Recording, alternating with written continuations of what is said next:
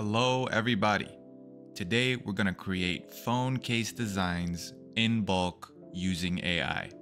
We're going to use ChatGPT to get our prompts, Midjourney to generate our images, and Photoshop to create our patterns, and finally batch create our mockups.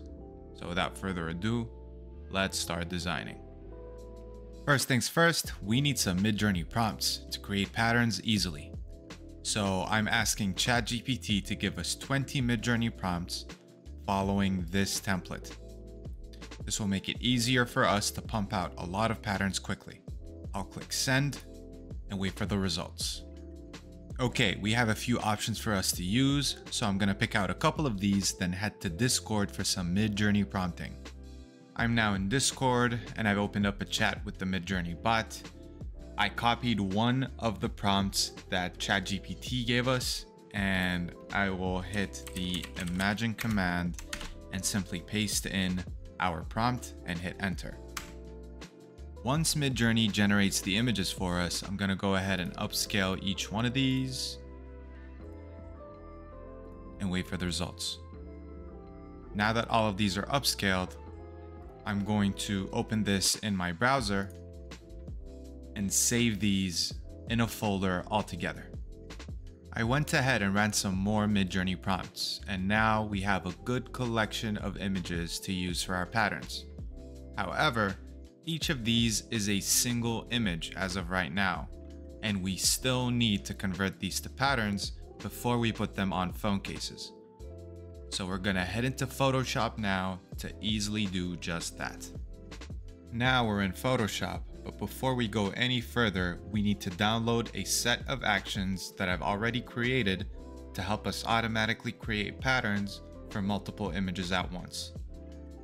I have this set up for download for free in the description, so make sure you have that downloaded and installed using the instructions on there first.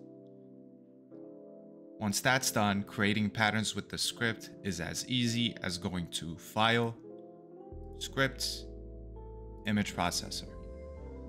In here, we want to make sure the folder where our Midjourney extracts are is selected, and then the folder where we want our final patterns to go is selected over here as well.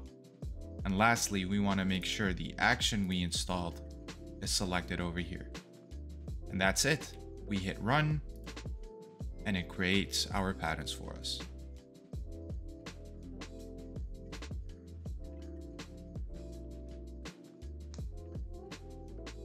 We finally have a set of patterns that we can use for our phone cases.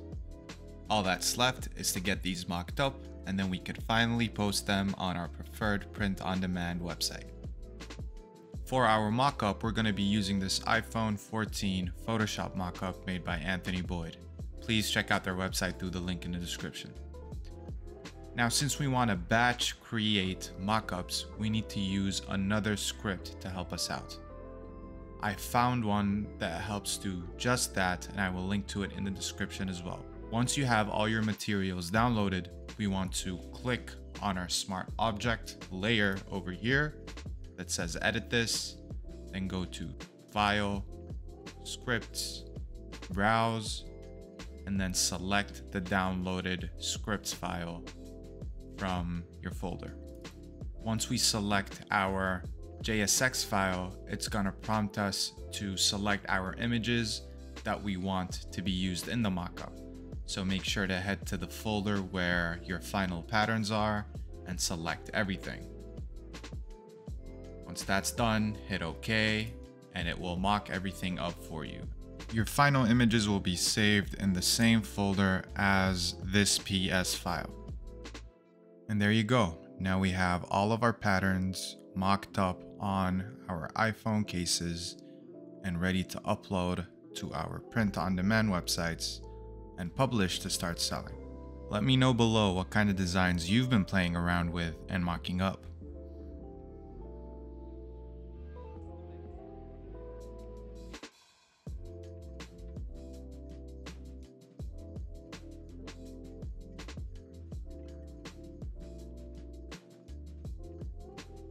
Thank you very much for watching today's video.